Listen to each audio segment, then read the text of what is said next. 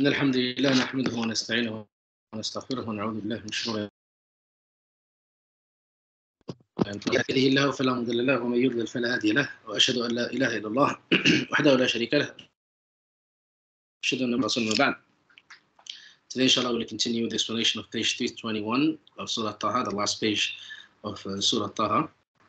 Today is Sunday, 9th Shawwal, 1444, which is 30th April 2023.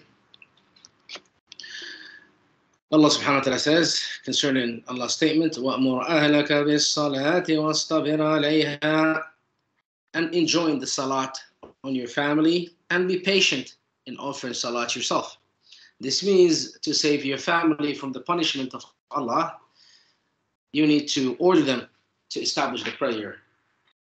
That's if you love your family and if you want your family to join you in the hereafter. And you also need to be patient in performing it. And also need to be patient in ordering your family members to offer salat, because it's difficult to wake up kids in the morning for them to offer wudu on time before you can go to the masjid. And it's not an easy task, but it's a task that is mandatory for you to do if you want to save your family members from hellfire.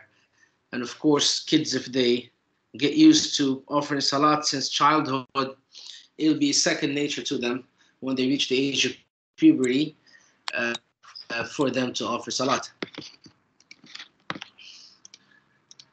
Therefore, Allah subhanahu wa ta'ala says, enjoy the salah on your family and be patient in offering them.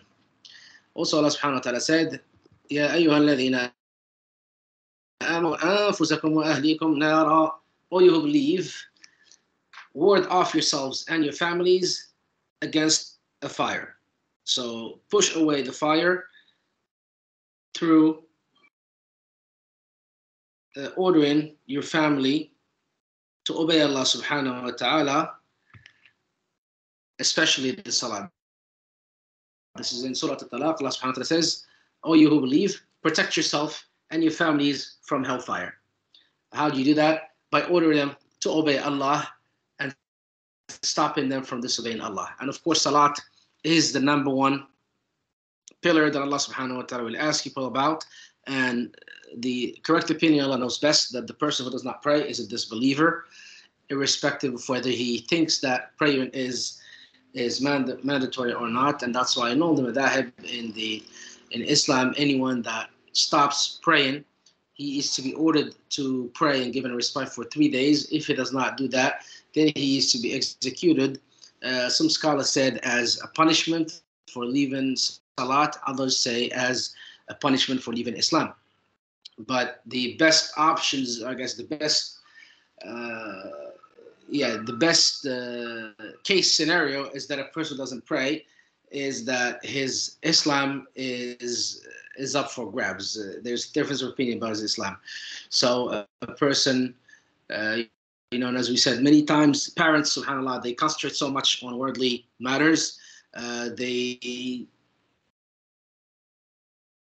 kids to pray salat after the age of 7, because according to them, they need to get enough rest for them to wake up at 8 o'clock and go to school. And of course, as we always say, we want the Muslim Ummah to be Ummah of doctors, engineers, astronauts, if they are going to be on faith. They must choose one of two, either religion or dunya. Of course, they have to choose religion. So wake them up for salat. If they cannot wake up for school, then so be it. But salat, they must wake up for it.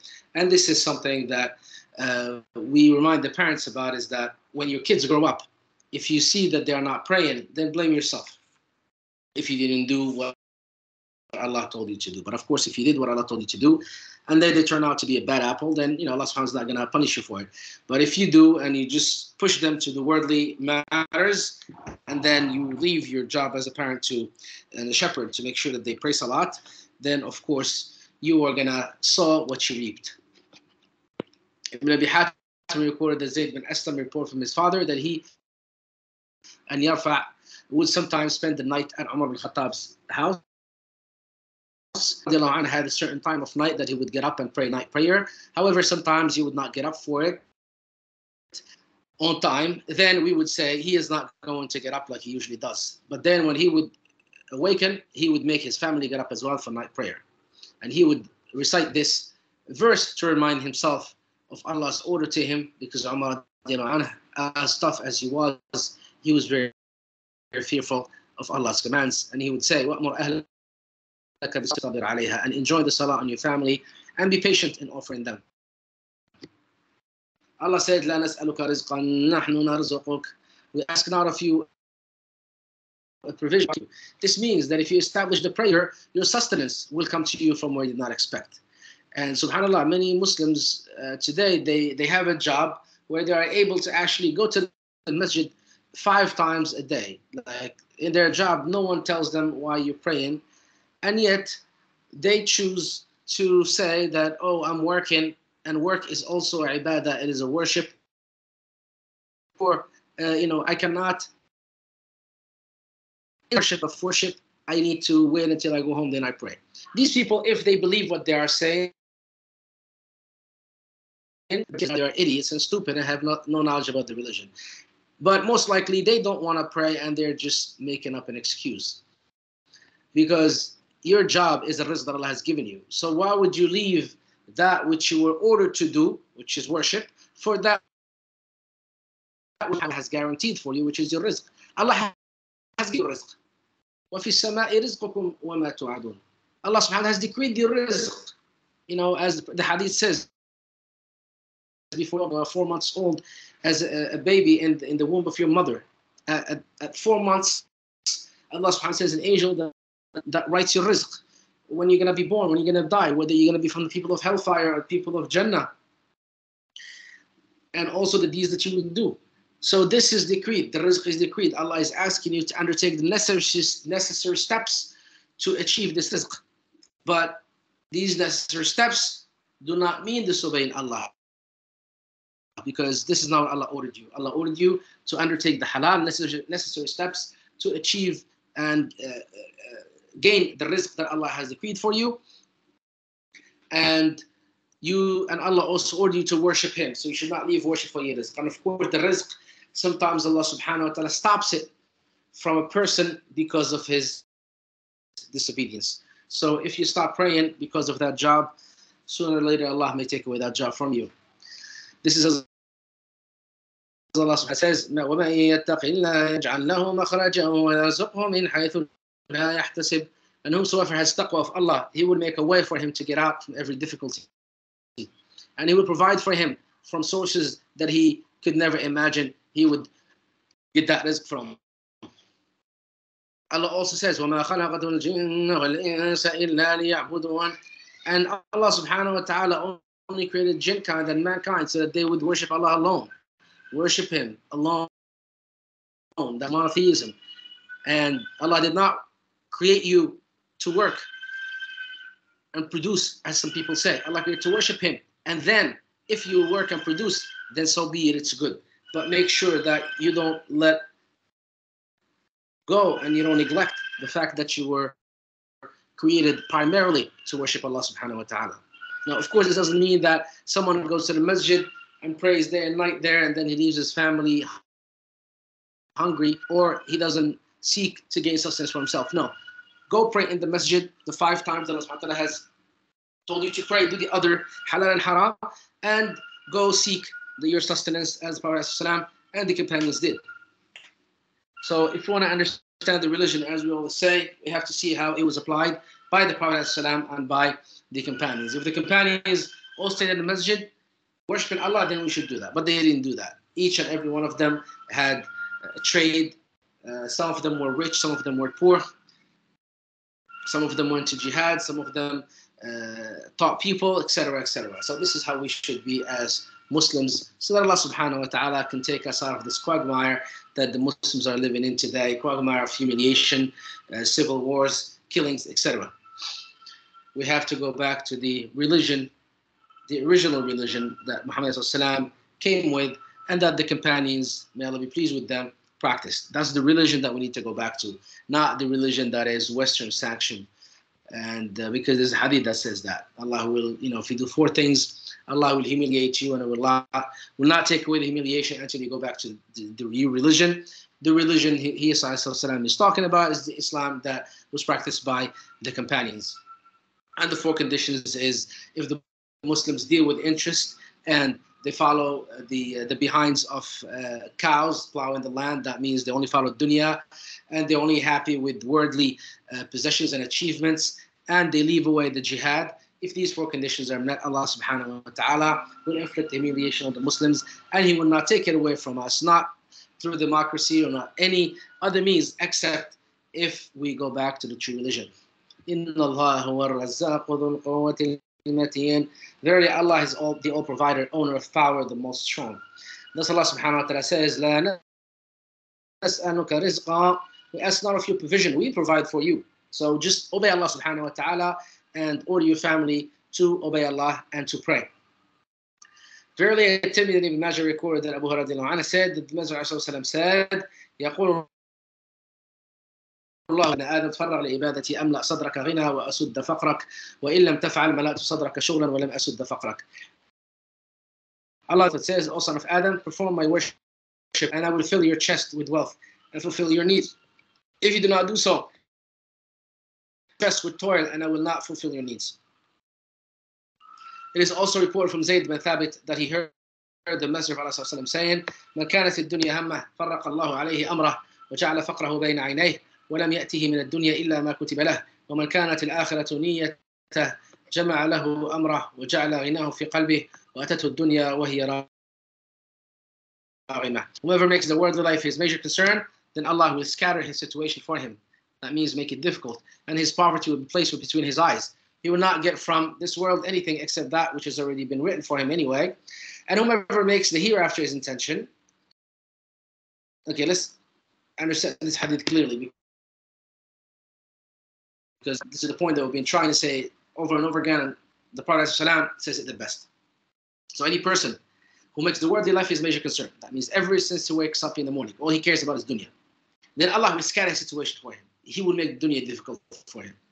And his poverty will be placed between his eyes. He will always feel poor. He will always feel poor because his major concern is dunya. If he gets $1 million, he wants another $100 million. As the Prophet ﷺ said, if the son of Adam is given a valley full of gold, he would want another valley. And the only thing that would suffice the son of Adam is for his belly to be filled with dirt after he dies and he's buried underground. He will never have enough. If the worldly life is a major concern, he will never have enough, and his poverty will always be placed between his eyes. This is the meaning. Now, it doesn't mean he's going to be poor. He may have so much, but he will always feel poor. He will always act poor, and he will always seek to get more. And at the same time, he will disobey Allah to do that, to get dunya. But at the end, he will not get from this world anything except that which has already been written for him.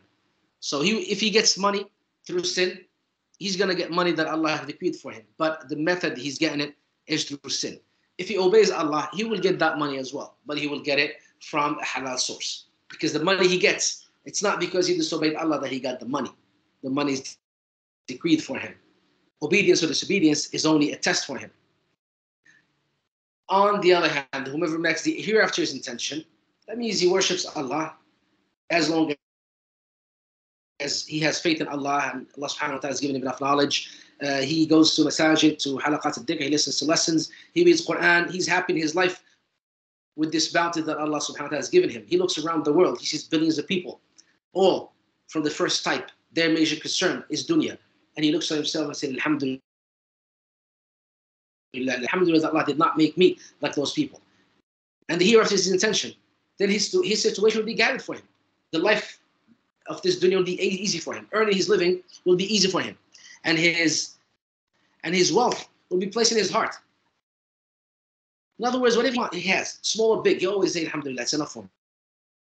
His dua was not, oh Allah, make me rich. He used to ask Allah, Allahumma ij'al rizqi kifaya. Make my rizq enough for my needs. This is all we need. I mean, like why, like, what would you do with all those numbers in the bank? I mean, it's okay, it's good to have money in the bank so they can do good deeds with it. But why would you kill yourself or disobey Allah for you to make that huge sum of money? Because at the end, you'll die and someone else will enjoy it. And you will be punished for it if you didn't get it from halal source. So the important thing is for you to have what you need in your life. Of course, if you have extra, alhamdulillah. Uthman bin Affan radiallahu anh, and Abdurrahman bin Auf radiallahu anh, they used to be rich and they used to spend for the sake of Allah, for jihad. So it's good to have a lot of money, but you shouldn't kill yourself in trying to gain so much money. As long as you have enough in your life, you say alhamdulillah. If you have opportunities to gain more, you gain more. Not telling you have to be poor, no. But you should not worry about the fact that you need to have what's enough for your need. This is the important thing. Whatever is enough, whatever you have more, alhamdulillah. If you have more, it's good. You give poor people, you spend for the sake of Allah, you spend for the sake of jihad. This is a good thing to have. But you shouldn't kill yourself to gain that extra. You should only work enough for what is necessary for you. Concerning Allah's statement, and then the worldly life will come to him anyway, in spite of him not seeking it, because it's rizq that Allah decreed for him. And also Allah subhanahu wa ta'ala, through his wisdom, knew which people among his creation deserves to be rich and which people among his creation deserves to be poor. Because there's a hadith, Qudsi, even though it has a weakness, the meaning is correct. Allah subhanahu wa ta'ala says, I knew that if I made my slave poor, he would become a disbeliever. So I made him rich. Because richness is what works for him. And then I knew that my other slave would be a disbeliever. I made him rich, so I made him poor. For example, you have some people, they are rich. What they do, they go, they spend money to do injustice to people. They do a lot of evil things if they have money. On the other hand, there are other people who have money and they spend for the sake of Allah. So Allah subhanahu wa ta'ala knows whom among his slaves needs to be rich, whom needs to be poor, and sometimes the situation changes. Sometimes people are rich, then they become poor, poor they become rich. It's all test from Allah subhanahu wa ta'ala. So a person should not kill himself for dunya because he's only going to get from it what Allah has decreed for him. Concerning Allah's statement, وَالْعَاقِبَةُ لِلتَّقْوَى, and the good end is for those who have taqwa, is the good end in this life and in the hereafter. In the hereafter, the good end will be paradise for whomever feared Allah. In the Sahih is reported that the Messenger of Allah said, رأيت الليلة كأن في دار عقبة بن رافع وأن أتينا برطب من رطب بن طاب فأولت ذلك أن العاقبة لنا في الدنيا والرفعة وأن ديننا قد طاب. I saw in my dream, the Prophet ﷺ said that he saw in his dream a vision as if he were in the home of a person named Uqba bin Rafi'. And we were given fresh dates from the type of Ibn Tab. This is a type of dates called Ibn Tab. Therefore, I interpreted this dream to mean that the good final outcome, Aqiba, because the name of the person is Uqba, so he interpreted Aqiba from Uqba, that means the outcome, is for us in this world, along with lofty positions, because Rafi' from Rif'a, from high positions, lofty positions. And that our religion is good, because the dates is Ibn Tab, so Tab is, that means it's good. So he, alayhi salam, used to like al-fal al-hasan, and what's al-fal al-hasan is al-kalima al-tayyiba, is a good word. The good word is the good omen. He did not like bad omen, and bad omen is a type of polytheism. But good omen, he, alayhi salam, used to like it, and that's the good word. So he had this dream, and that he dreamt that the Muslims will have lofty positions in this world, and that's how the case was for 13 centuries until about 100 years ago, when the last empire, the last Khilafah was broken from within through the Kafir Kemal Ataturk, may Allah curse him and increase his punishment, who was a Jew that claimed to be a Muslim, and there was a sect called forgot what they are called. Anyway, they were Jews. They were Jews in reality, but they claimed to be Muslims. Forgot the name of that sect, and they made an organization, and he basically worked his way up to the top, and then through the help of the kuffar, he did away with the Khilafah, the Donme. Yeah, they are called the Donme. They are Jews that claim to be Muslims, but in reality, they remain Jews. So after that, the Muslims have been divided into small countries, getting weapons from the kuffar to kill each other and fight for the dunya, etc. And this is only a punishment from Allah subhanahu wa ta'ala to us because of our sins. If you look at the Muslim land today, it's full of sins. Muslims don't care about the hereafter anymore, don't care about the religion. All they want is dunya. They just want to live like animals, eat, sleep, and have enough money. Zina, interest, alcohol has become rampant and openly being sold in the land of Islam when it's not supposed to be.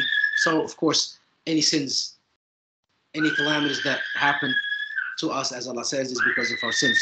But of course, the good news, alhamdulillah, is that the Khilafah will come back, inshallah, sooner rather than later. And its capital will be Jerusalem, as we always said. And there are going to be 12 Khalifa in total who are on the way of Khilafah Rashida. We had 4 or 5 according to some scholars, and Mahdi al-Muntadar is one of them, and there are going to be others. So the good and the lofty positions are for this ummah. It's only a matter of time and a matter of punishment for the past 100 years, and a matter of who's going to work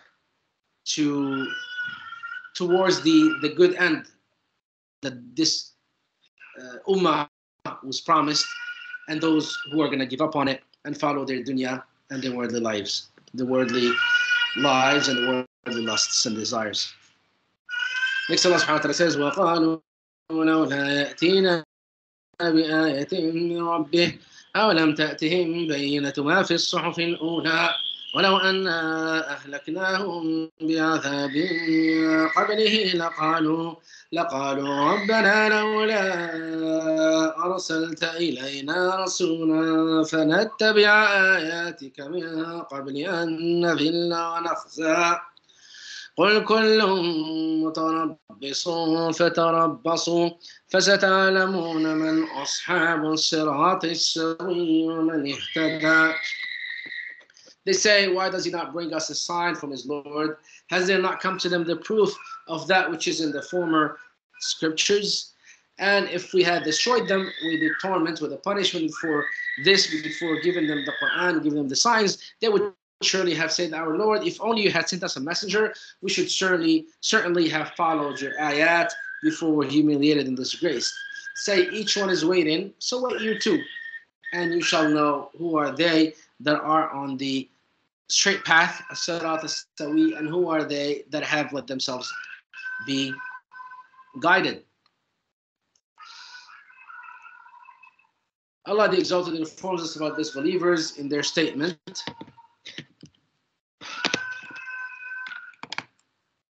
Okay.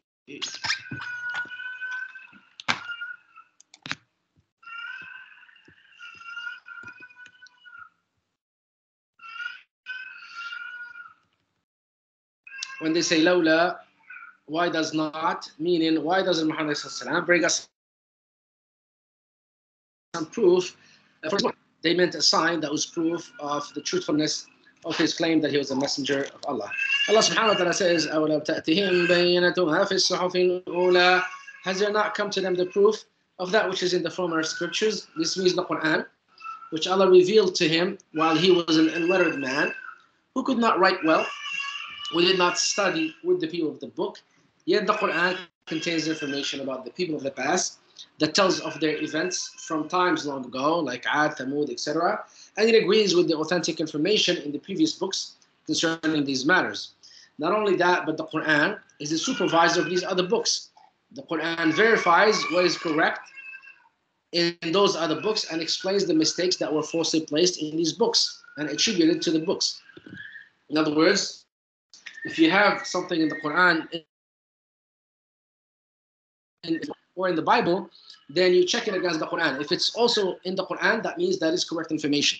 That means the Quran is confirming it. If it's contrary to what the Quran says, then that means that's the information that was inserted by the monks and rabbis and priests in these other books. And it's not something that they hide. I mean, there's different versions of the Bible, etc. They change things and they add and subtract as the times call for, because it's no longer a book revealed by Allah. It is a book that is written by mankind. But Allah subhanahu wa ta'ala took it upon himself subhanahu wa ta'ala to protect this Quran, because there is no other book after it. And Allah did not take upon himself to protect the other books. So this is out of design, not as a coincidence. And this statement that the kuffar said, that they want a verse, this is similar to what is said in Surat Al Anbiya, as Allah subhanahu wa ta'ala tells us, وَقَالُوا لَوْلَا أُنزِلَ عَلَيْهِ آيَةٌ مِّن رَبِّهِ قُلْ إِنَّمَا الْآيَاتُ عِندَ اللَّهِ وَإِنَّمَا أَنَا نَذِيرٌ مُّبِينٌ أَوَلَمْ يَكْفِهِمْ أَنَّا أَنزَلْنَا عَلَيْكَ الْكِتَابَ يُتْلَى عَلَيْهِمْ إِنَّ فِي ذَلِكَ لَرَحْمَةً وَذِكْرَىٰ لِقَوْمٍ يُؤْمِنُونَ. And they say, why are not signs sent down to him from his Lord? Say, the signs are only with Allah, and I am only a plain warner. It is not sufficient for them that we have sent down to you the book which is recited to them. Verily, hearing is a mercy and a reminder for people who believe. In the two Sahihs, it is recorded that the Messenger of Allah said, مَا مِن نَبِيٍّ إِلَّا وَقَدْ أُوتِيَ مِنَ الْآيَاتِ مَا آمَنَ عَلَى مِثْلِهِ الْبَشَرِ وَإِنَّمَا كَانَ الَّذِي أُوتِيتُهُ وَحْيًا أَوْحَاهُ اللَّهُ لِي فَأَرْجُو أَنْ أَكُونَ أَكْثَرَهُمْ تَابِعًا يَوْمَ الْقِيَامَةِ. There was not any prophet except that he was given signs that caused men to believe. Like Musa alayhi salam, he was given the staff and the hand that shined brightly like a light bulb, and other miracles. Isa alayhi salam was given the miracle of being able to resuscitate the dead with Allah's will, to cure leprosy, deafness, etc. But those were miracles that were seen by the people that existed at the time. The Quran, however, is a miracle that was witnessed by the people that existed at the time of the Prophet ﷺ, and it is still witnessed today. And that's why sometimes when Christians, they try to say that the Quran is not from Allah, I tell them, don't take my word for it that the Quran is from Allah, but you go ahead and read the Quran and you prove to yourself that it is from Allah or not. So he said, that which has been given, Quran, is a revelation that Allah has revealed to me. So I hope that I have the most followers among the prophets on the day of resurrection, because obviously it is a miracle being witnessed, and he is the last of Messenger ﷺ. So we ask Allah subhanahu wa ta'ala to make his wish true, to make his dua true. In this hadith, the Prophet ﷺ only mentioned the greatest of the signs that he was given, which is the Quran. However, he did have other miracles. It's not like he only had the Quran as a miracle. I mean, like the fact that the moon was split in two halves and then put each side on a mountain. People coming from the Levant, Sham, were able to see that. And then Quraysh said, oh, his magic reached as far as the Levant. There were other miracles where he had salam, water would gush from between his fingers when his companions were thirsty. Fact that from a single vessel full of milk, hundreds of people would drink, and the quantity of the milk would never change, and on and on and on. Many other miracles, and these miracles have been recorded in the books that discuss them, and they have been affirmed in the places that mention them. Then Allah subhanahu wa ta'ala says, وَلَوْ أَنَّا أَهْلَكْنَاهُمْ بِعَذَابٍ مِّن قَبْلِهِ لَقَالُوا رَبَّنَا لَوْلَا أَرْسَلْتَ إِلَيْنَا رَسُولًا فَنَتَّبِعَ آيَاتِكَ مِن قَبْلِ أَن نَّذِلَّ وَنَخْزَىٰ. This means if we had destroyed these rejected people before sending them a noble messenger and before revealing the Quran to them, they would have said, our Lord, if only you sent us a messenger, that means before you destroyed us, if you only sent us a messenger, we would have believed in him and followed him. That's why Allah subhanahu wa ta'ala sends messengers, so that people don't have this excuse. لِأَلَّا يَكُونَ لِلنَّاسِ عَلَى اللَّهِ حُجَّةٌ بَعْدَ الرُّسُلِ. So that people will not have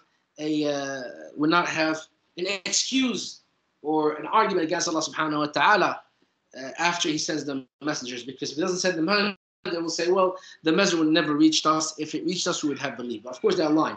And Allah proved their lies by sending the messengers, and they belied them, they opposed them, and even tried to kill them. So we should certainly have followed your ayat before we were humiliated in disgrace. Allah subhanahu wa ta'ala explains that these rejectors are stubborn and obstinate, and they will not believe. In other words, this is just an argument they're having. And as Allah subhanahu wa ta'ala says, some people, those that Allah decreed, because of their actions, Allah decreed that they shall be among people of hellfire, because Allah knew that it doesn't matter what kind of message is given to them, they will reject it. These people will be dwellers of hellfire to them, even if every sign should come to them until they see the pain. These people will not believe, even if every sign should come to them until they see the painful torment. إن الذين حقت عليهم كلمة ربك لا يؤمنون ولو جاءتهم كل آية حتى يروا العذاب الأليم. So some people will never believe. Allah knows these people, and yet He still sends them messengers and warners and people to give them the message, so that on the day of judgment they cannot tell Allah that we never received the message. This is also what Allah subhanahu wa ta'ala says, وَهَذَا كِتَابٌ أَنزَلْنَاهُ مُبَارَكٌ فَاتَّبِعُوهُ وَاتَّقُوا لَعَلَّكُمْ تُرْحَمُونَ. And this is a blessed book of the Quran, which we have sent down. So follow it and have taqwa of Allah, so that you may receive mercy. And Allah said, بِمَا كَانُوا يَصْدِفُونَ. This is in Surat Al Anbiya. Allah also says, وَأَقْسَمُوا بِاللَّهِ جَهْدَ أَيْمَانِهِمْ لَئِن جَاءَهُمْ نَذِيرٌ لَيَكُونُنَّ أَهْدَىٰ مِنْ إِحْدَى الْأُمَمِ فَلَمَّا جَاءَهُمْ نَذِيرٌ مَا زَادَهُمْ إِلَّا نُفُورًا. And they swore by Allah, their most binding oath, that if a warner would come to them from Allah, they would be more guided than any of the nations before them, the Jews and Christians. But then when a warner came to them, it only increased them in aversion to the message from Allah subhanahu wa ta'ala. They did not believe, and they said, you are not from Allah subhanahu wa ta'ala. If Allah willed, He would have sent angels. So they just trying to find excuses to not believe. Also Allah subhanahu wa ta'ala says in Surat Al Anbiya, وَأَقْسَمُوا بِاللَّهِ جَهْدَ أَيْمَانِهِمْ لَئِن جَاءَتْهُمْ آيَةٌ لَيُؤْمِنُنَّ بِهَا قُلْ إِنَّمَا الْآيَاتُ عِندَ اللَّهِ. And they swore the strongest oath by Allah, that if there came to them a sign, they would surely believe therein. But then Allah subhanahu wa ta'ala, Allah says, when He sent them a messenger, they said, if only we were given that which the messengers were given. You know, one of the arguments, they said, لَوْلَا أُنزِلَ هَذَا الْقُرْآنُ عَلَى رَجُلٍ مِنَ الْقَرْيَتَيْنِ عَظِيمٍ. Why was this Quran revealed on Muhammad sallallahu alaihi wasallam?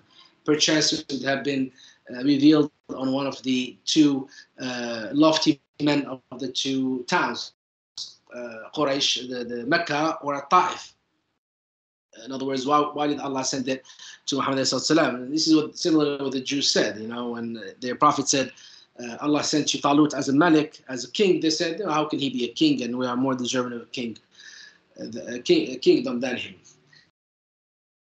Then Allah subhanahu wa ta'ala says, كُلُّهُمْ مُتَرَبِّصُونَ فَتَرَبَّصُوا. Say, O Muhammad, to those who deny you, oppose you, and continue in their disbelief and obstinance.